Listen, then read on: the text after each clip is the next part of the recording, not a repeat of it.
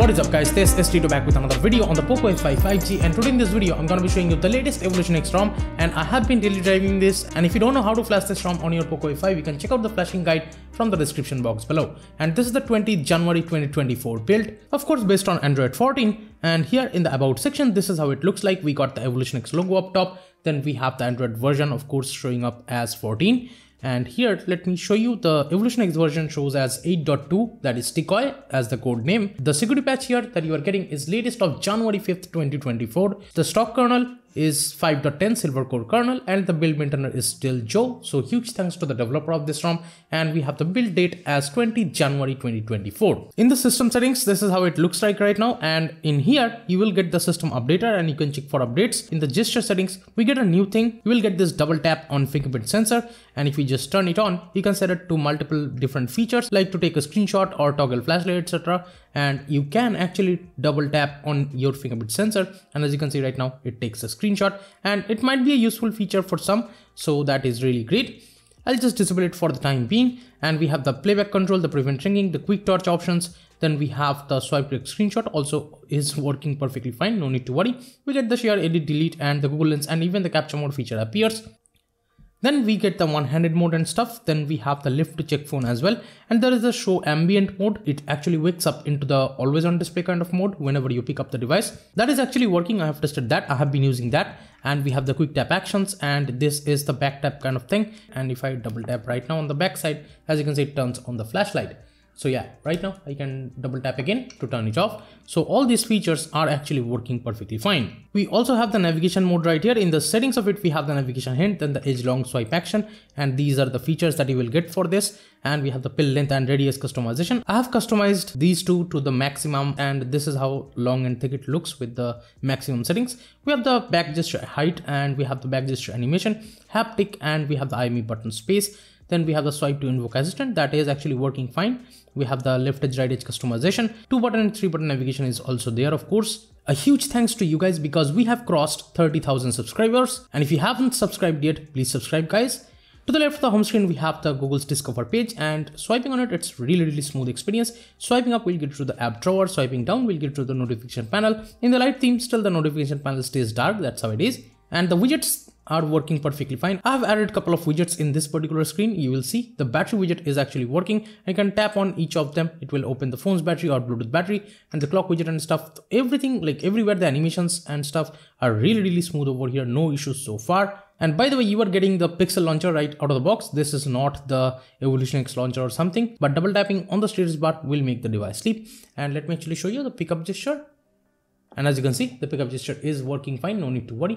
And the fingerprint scanner, of course, is working fine. By the way, these are the stock apps of this ROM, so the whole UI is pretty clean right out of the box. Now let's talk about the stock camera. Of course, we still have the Leica camera version 5, and with that, everything is pretty optimized. The photos, the portrait mode pictures, even the front camera selfies and all, everything is really optimized, no issues whatsoever. And even in the video settings, you can shoot up to 4K and 60 FPS with this. So that is really nice. As you can see, 4K 60 FPS with the rear camera is working perfectly fine. So no issues. You can switch that to like 1080p 60 FPS as well from here. We have the documents and the enhanced mode. Then we have the pro mode, and also with the pro mode videos, you can go up to 4K 60 FPS, no issues. And you will also get multiple different features like this slow motion and short flame, etc. kind of options.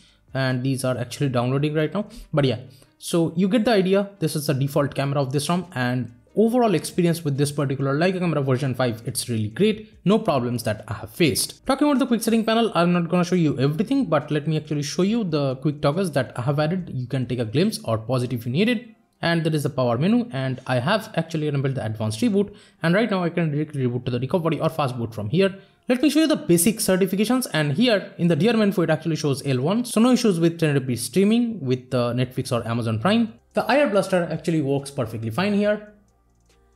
And with the play integrity check, it actually shows these two, the meets device integrity and basic integrity. And the Play Store also right now shows as device is certified. So that's nice to see. And also the banking apps are working totally fine. I have been using a lot of banking apps, no problems with those. Also in Google Photos, it does have the Pixel kind of unlimited photos and videos backup. So that's a really nice feature to have.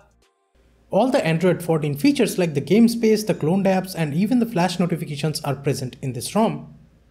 Now let's talk about the battery settings. This is how it looks like, and this is really interesting that we right now have the thermal profiles, the charging control, the battery charge warning, the sleep mode, the battery optimization power app. Also, if you just scroll down a little bit more, you will get the battery health, the battery temperature, and you will also see the battery cycle count. That's really nice that it shows all those info right here in the battery settings. We also have the schedule battery saver kind of mode that you can actually use. And let me actually tell you, I have been using the battery saver mode on this ROM for a couple of times. Here, the performance doesn't drop at all, even with battery saver. Just notice if I enable the battery saver mode, as you can see, yes, the display turns out to be 60 Hz in the battery saver mode. You can change that from the display settings, I guess. But I would say even with the battery saver turned on, the performance over here, it's much better. I have used the last ROM, that is Project Matrix ROM. There, I have seen with the battery saver, the performance just goes sluggish, and in that particular ROM I have also faced a video buffering kind of issue, but those kind of issues are not simply there in this ROM. So that is a really great experience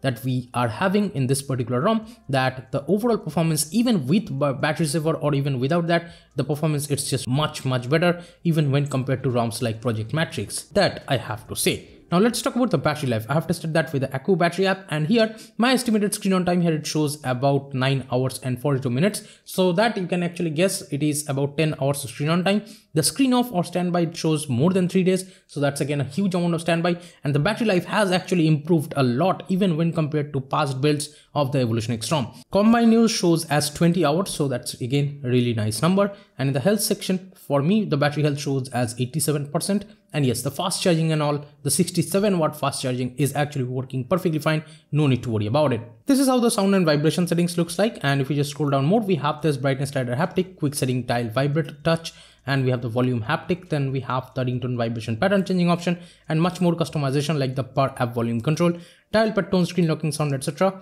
And this is how the volume panel actually looks like. And you can expand the volume panel just like this. We have the dial pad tone, screen locking sound, charging sound, and we also get the DRAC settings, and in here it shows the Mi Audio DRAC kind of logo, and we have the choose scene option. Then we have the headphone type option you can actually change, and we have the preset options. These are the settings that you will get, and we also have the enable hi-fi mode.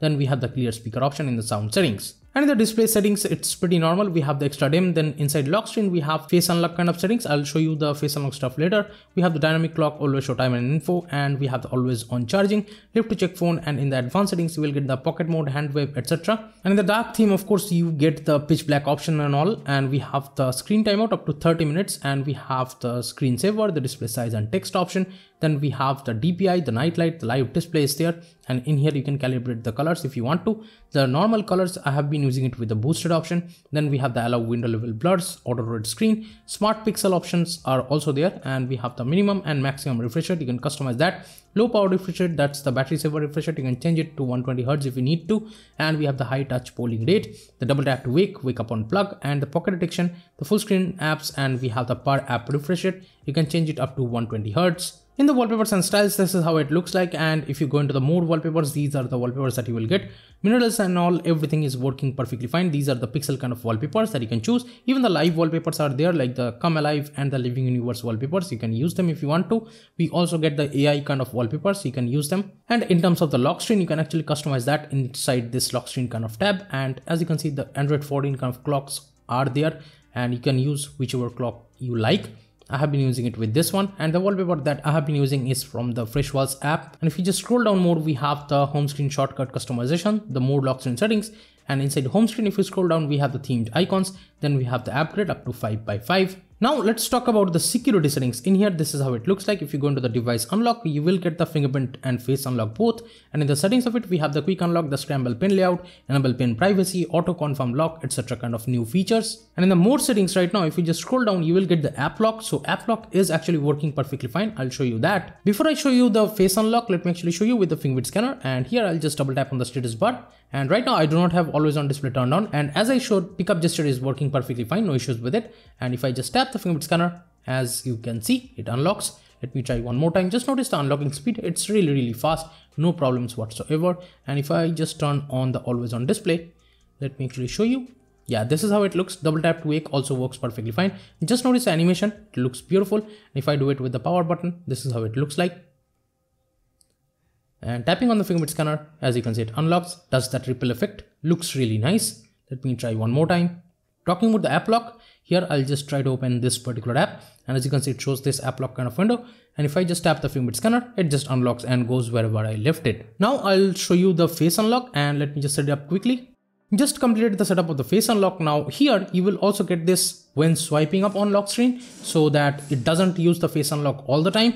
Let me show you how it works. And if I go into the lock screen right now by just double tapping to it, as you can see right now, even if I point the device towards my face, it's not unlocking because it's not using the face unlock yet. And if I just swipe up, then only, as you can see, it shows reorganizing face and it unlocks. So this is really nice that we are getting all these features back into the Android 14. And the face unlock speed, it's completely fast and smooth, no issues so far.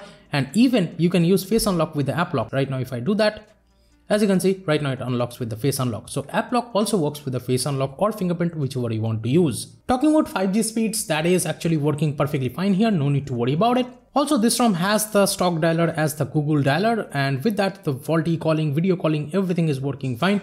No need to worry about it. And also it has the BCR, so the call recording right now is actually working. You have to just toggle this call recording on, and once you do that, the call recording will be working perfectly fine here. Now let's talk about performance. Well, in TestUFO website, it actually shows 120 Hz all the time, so no issues with the high refresh rate.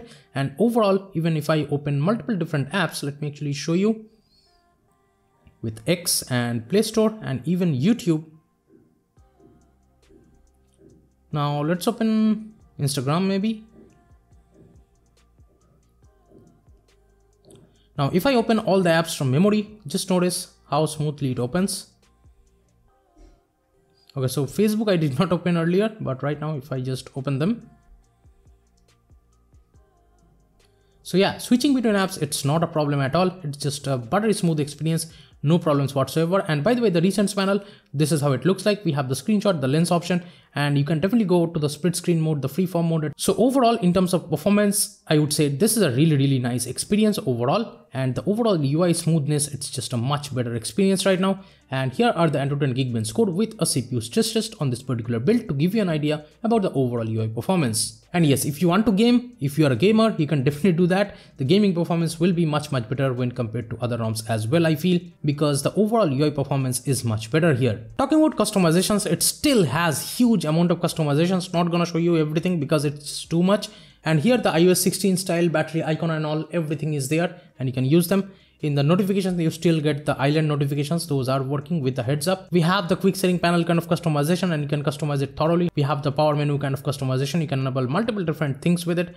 And the gestures, we still have the brightness control by sliding a finger on the status bar, double tap to sleep, etc. In the lock screen, we still have the ambient music ticker, edge lighting, etc. And the lock screen clock style. These are the Android 13 kind of lock screen clock style. If you want to use them, you have to go into the wallpapers and styles and set the default Android 14 lock screen clock. Then you can use all of these lock screen clock styles if you want to use them. We have the hide status bar option, ripple effect, etc. And in the buttons, we have these kind of settings. We have the volume panel, timeout and all. In the miscellaneous settings, there are multiple different things like this enable ROM side play integrity fix. We have the enable pixel props and the spoof device as Pixel 8 Pro. Then we have the spoof as Pixel 8 Pro for all Google apps. And we have the unlimited Google photo storage, unlock higher FPS in games, and the Netflix spoof. These are the features you do not get in most ROMs. Forget about getting these features in your stock ROM. And we have the jitter, then the ignore Windows secure flags, allow application downgrade. Then we have the show CPU info, sensor block for package. Also the USB configuration is there and you can set it to file transfer for convenience. One more thing that I forgot to show you guys is that you can go into the security settings. Then in the more settings, if you just scroll down a little bit more,